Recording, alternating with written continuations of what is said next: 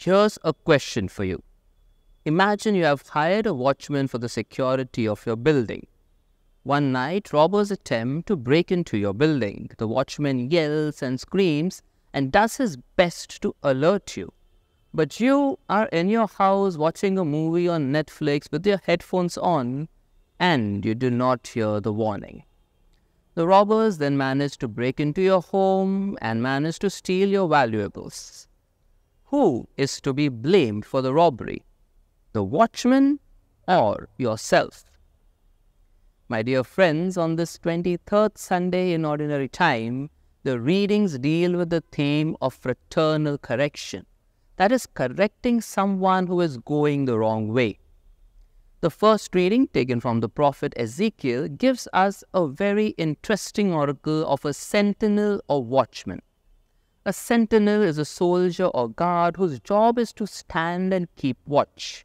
The sentinel would have been stationed in a lookout position and sounded a trumpet upon sight of a threat.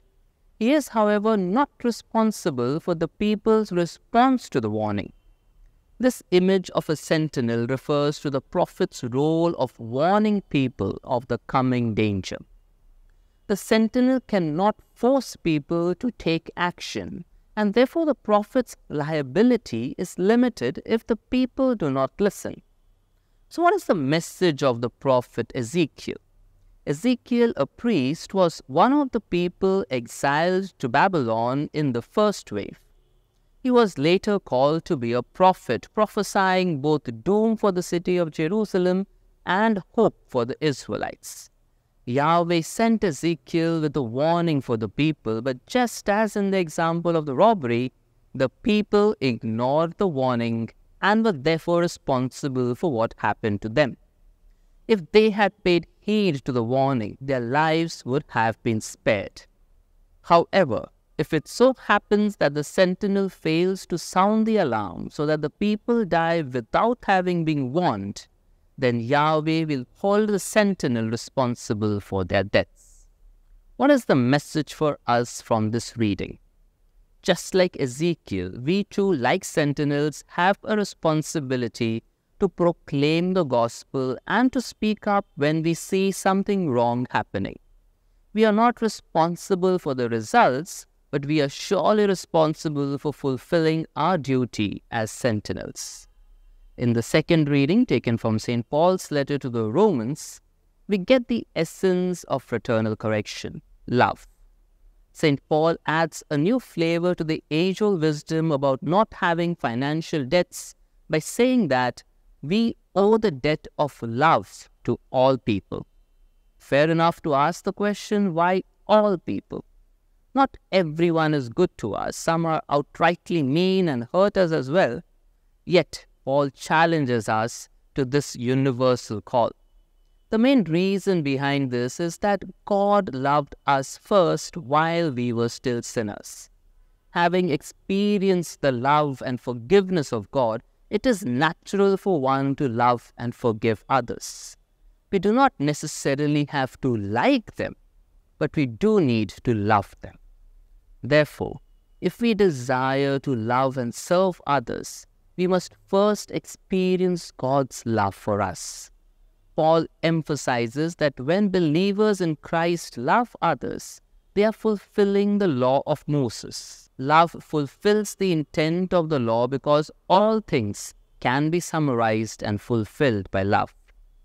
In the gospel taken from Matthew, the imperative to go to a fellow church member to point out a fault echoes the role of a prophet as a watchman, as we have seen in the first reading. The objective of the reconciliation process is to win back the person instead of condemning the person. The gospel gives us practical advice to mend broken or injured relationships.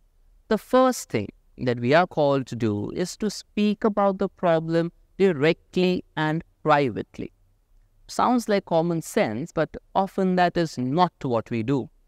If someone hurts us, we keep thinking about it and keep nurturing anger and hatred.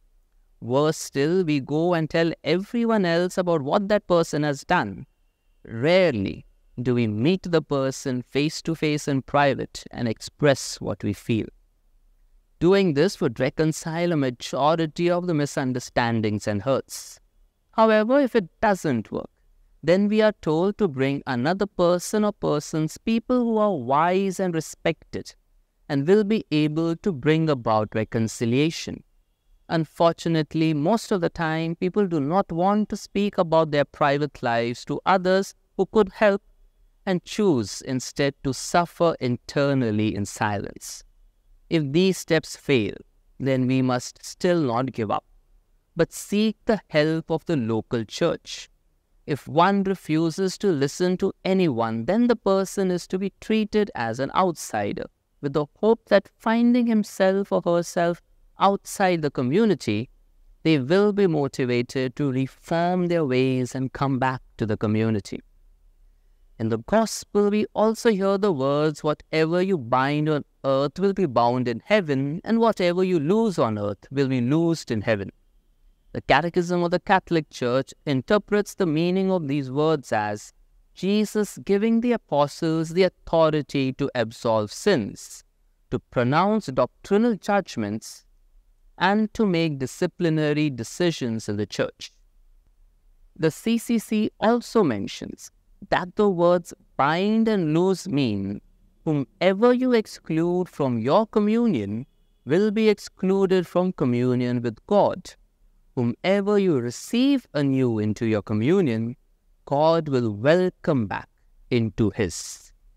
Reconciliation with the church is inseparable from reconciliation with God. We cannot say that I don't need the church and I will just go straight to God. To reconcile with those who have hurt us is not an easy task, but it is something that we need to do for our own good. Being at odds with anyone is like an invisible weight that we carry on our shoulders wherever we go, and this weight keeps on increasing with time. I pray that we grow in this awareness of our role of sentinels and be able to call a spade, and follow the steps given in the gospel to carefront anyone with whom we need to reconcile. Let us go and repay the debt of love that we owe to all people. May God bless us all.